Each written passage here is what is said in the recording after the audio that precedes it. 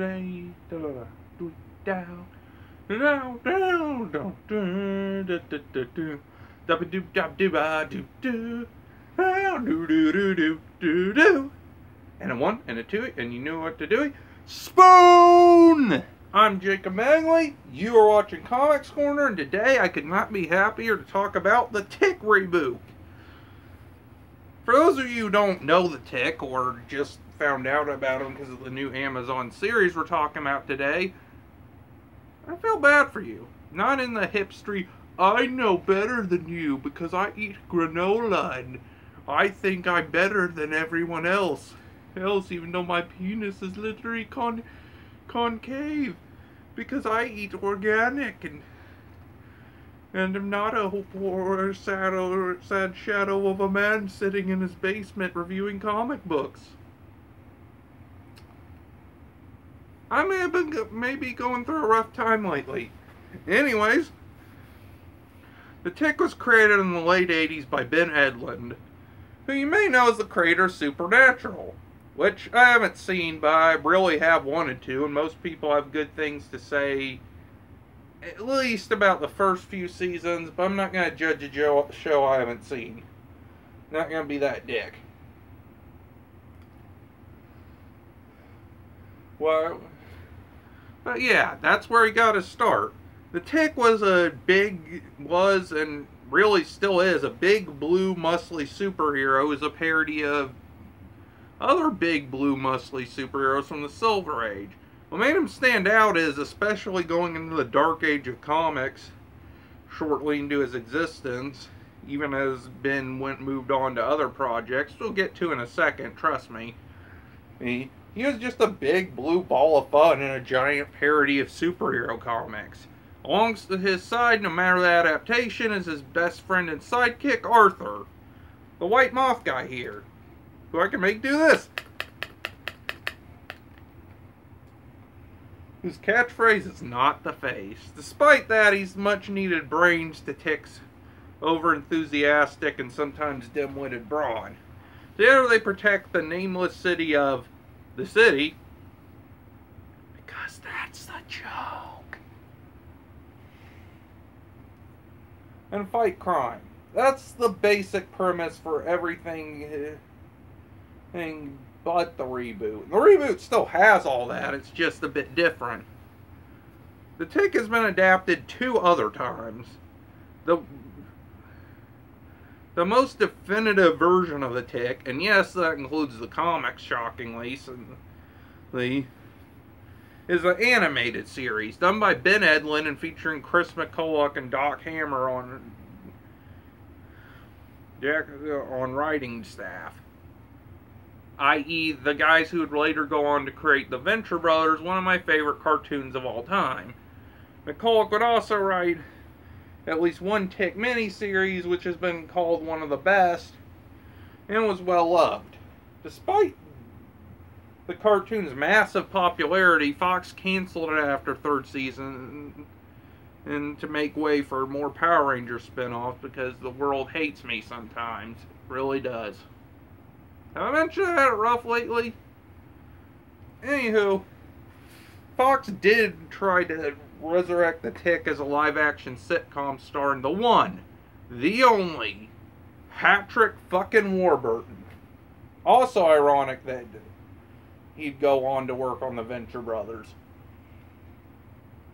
Tick just make everyone work on the Venture Brothers? I don't want to work on the reboot. I want to work on the Venture Brothers.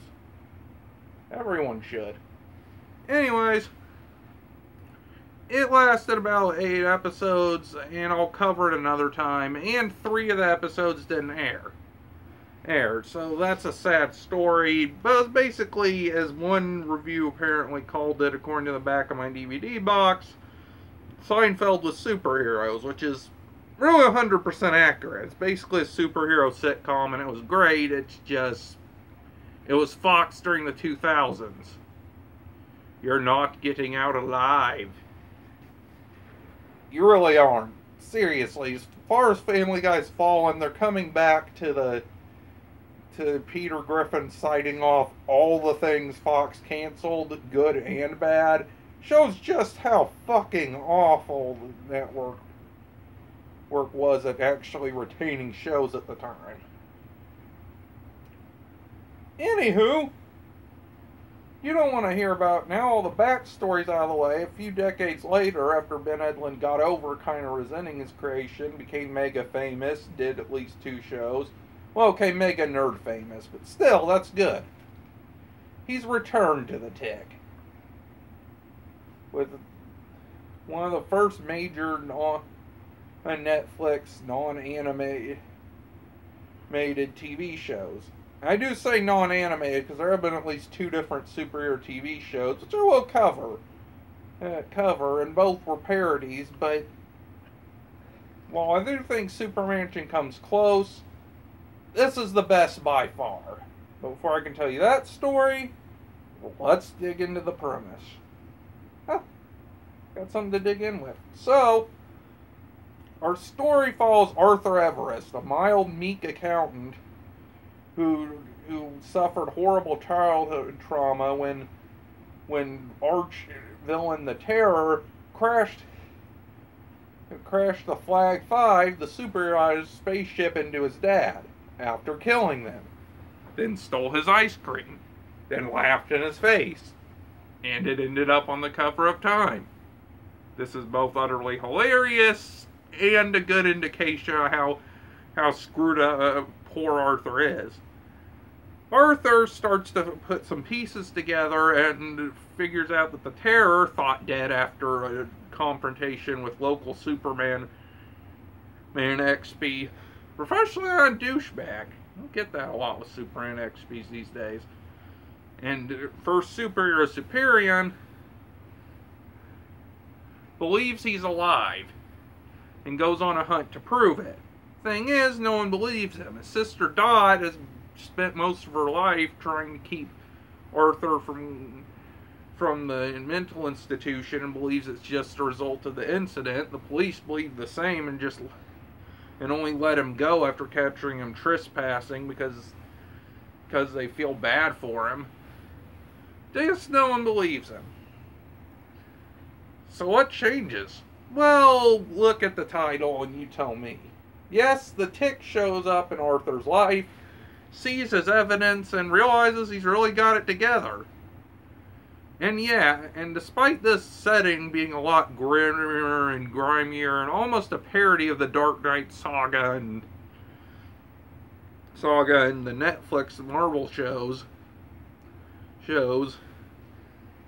he's every bit as boisterous, happy, and carefree as usual, and recruits Arthur to help him fight crime, even giving Arthur a nifty moth suit, which is a lot more high-tech than most adaptations. Instead of just basically being spandex that covers his fat folds, which, I'm with you, buddy.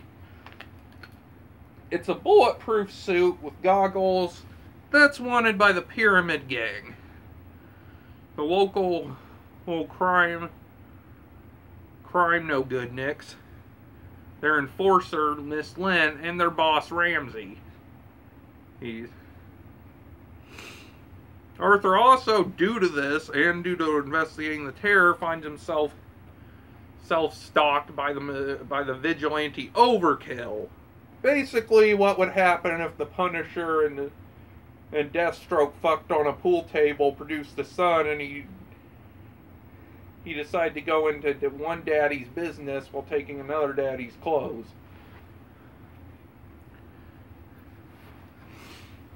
So now Arthur tries to duck Destiny as Destiny hunts for him, and the Tick tries to both protect him and get him to become the hero he knows he's destined to be. Honestly, yeah, as I said, this reboot is awesome. Just really damn good. As I said, it's a bit more grounded, but it's still the Tick.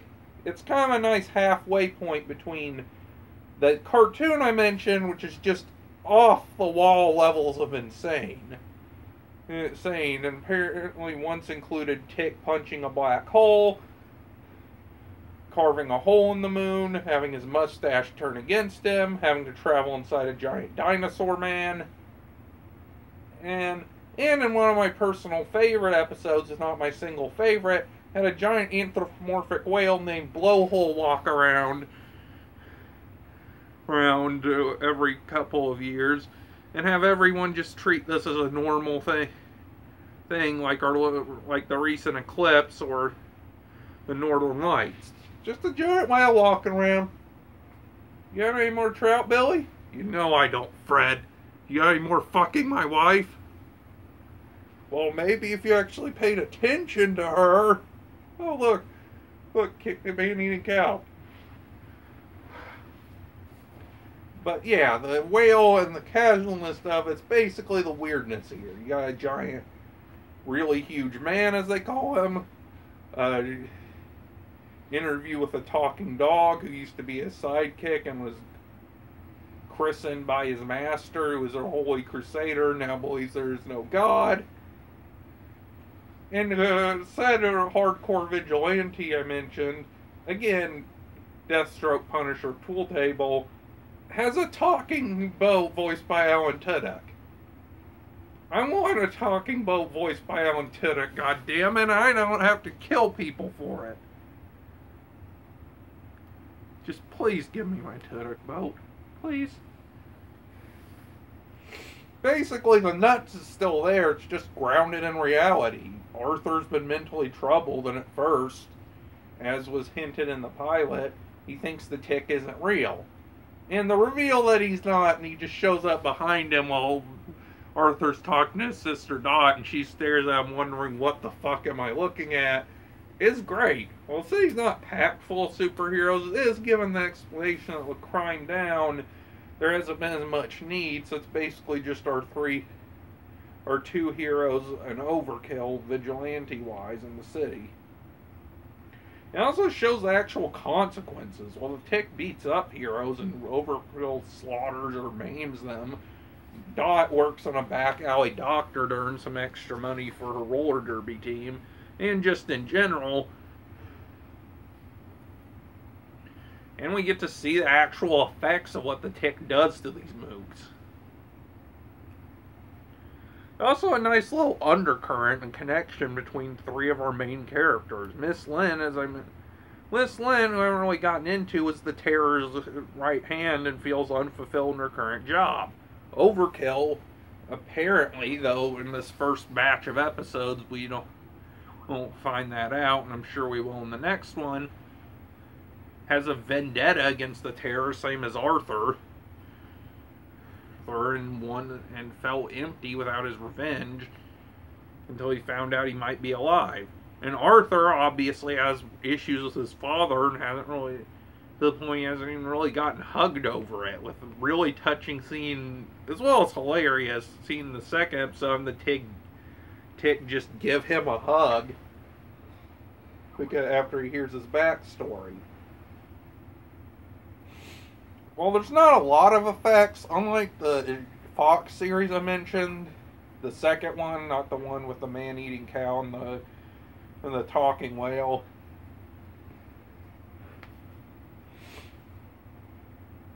They had to do everything off screen. Amazon, while not giving them a huge budget, gives them enough that the tick's punches send guys through walls. Arthur's suit can actually be shown flying more than once. And again, there's a green screen giant man and a talking dog in there. Not the most complicated or best effects ever. They work for what the series has, and they're still fairly...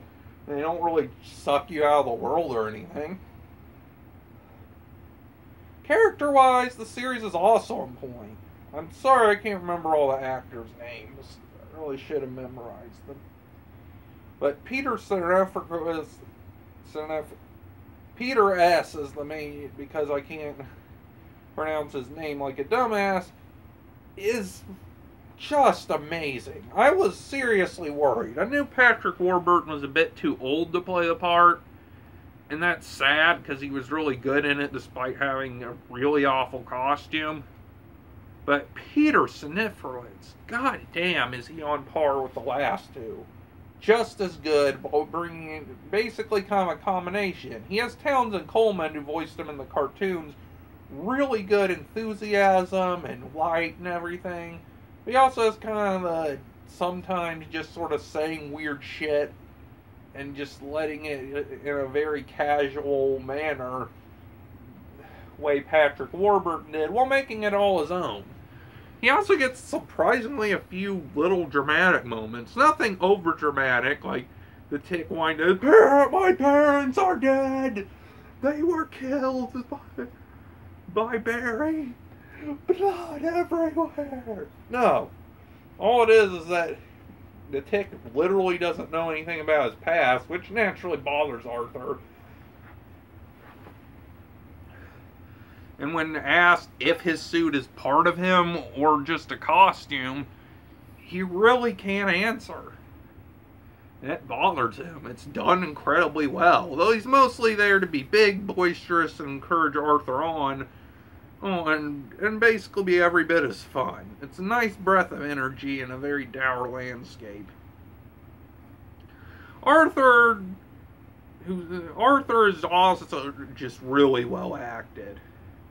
With his actor really getting the character. While he's panicky as usual, given there's more real stakes, like it's not just shrugged off like most superhero parodies, including the other versions of the series that Damage, he has every reason to be scared and reject this. He tries to give back the moth suit to the criminals so they won't kill him, and eventually realizes he's in too deep, as well as he's probably right about the terror.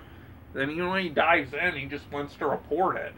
The show is his journey from that to a true hero, fighting for truth, justice, and all that good stuff.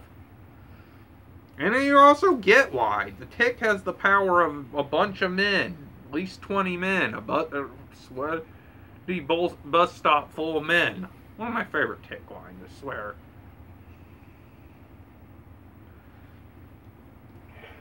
Arthur's just a skinny guy in a suit that may be bulletproof and allow him to roll off buildings. Yeah, he's also likable because you get why he wants to take down the terror. He was traumatized, and he slowly realizes he can do more with this up until the series climax. Well, the first 6 episodes. Again, this is just part of season 1. While I'm not a huge fan of how they did the cliffhanger, the team did do a good job explaining why they divided it in half to keep interest up and keep people talking about it, rather than just digest it all at once, gulp it down, and hope people like it. Here, people can talk about it, and they may even get renewed faster because of it. We'll see. But yeah, enough talking about that in the middle of the characters. Dot is probably the best she's ever been. Dot is an interesting case, as she's Arthur's sister, and she's also one of the only characters who've been in all 4 adaptations thus far. I'm not kidding. She was in the comic, she was in the cartoon, where she married said giant dinosaur man, and she was in the TV series where his family locked him up in basically the superhero equivalent of a Pray the Gay Away type place.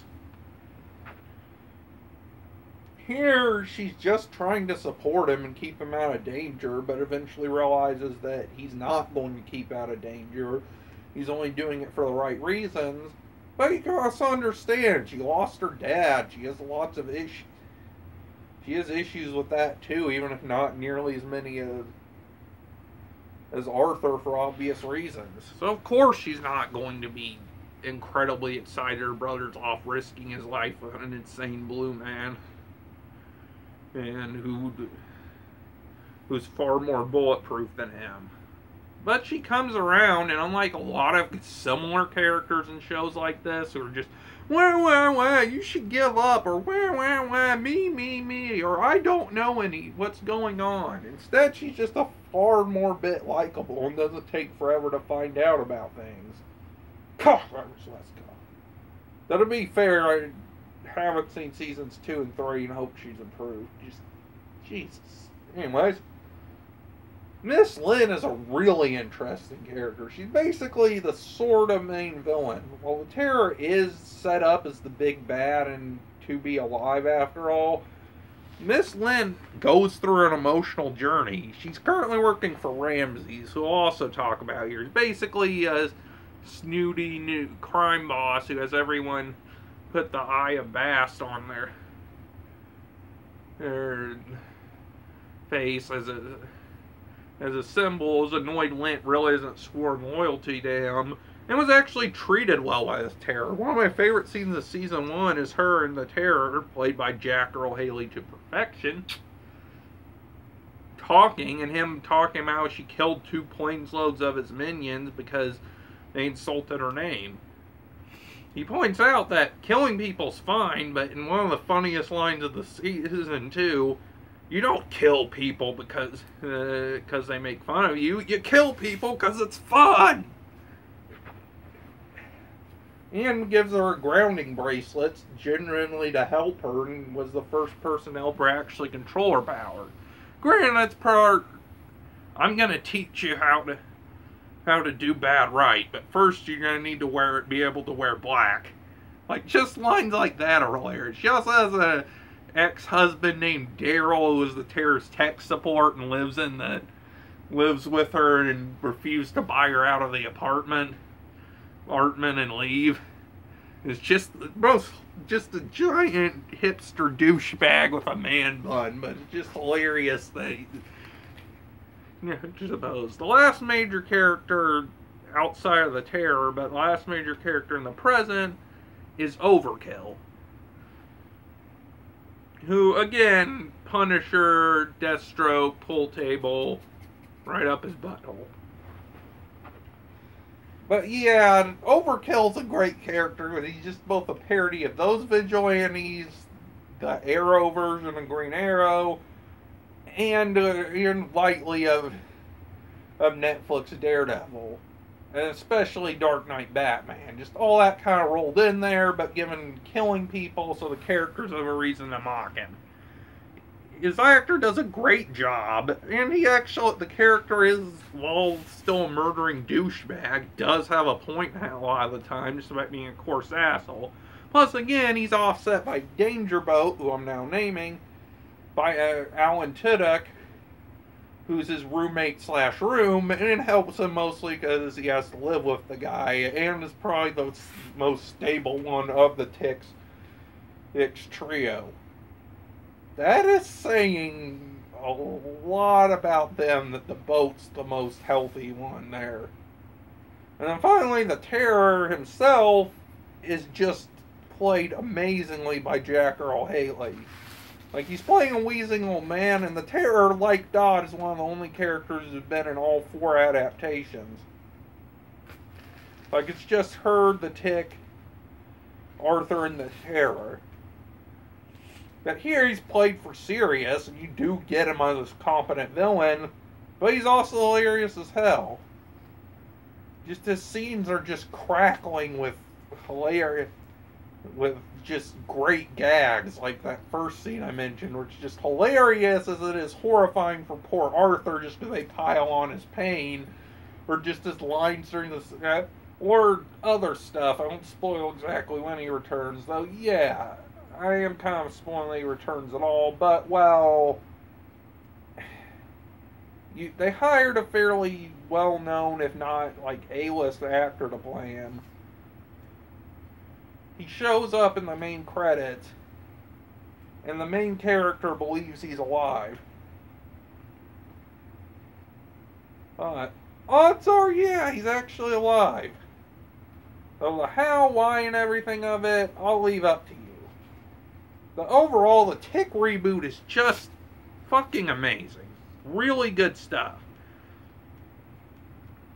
Well, the Netflix Marvel shows, which ironically I haven't watched Defenders, are good and all. This is a nice shot of light. While it's still dark and stuff, it's not to a depressing degree. The pilot was a little depressing, but once the Tick's regular and in the series for most of the runtime with the rest other 5 episodes, it's really a fun ride. And even in the first one's not that bad. It's just overall really good, really well written, has great character development, great acting, and just everything you'd want from a superhero show. and more. It's funny, well done, and it's 100% the tick. And sometimes that's all you can ask for. I'm Jacob Mangley. Until next time, spoon! Huh. I wonder if I should do something about something about this next time. Huh. Can't see that.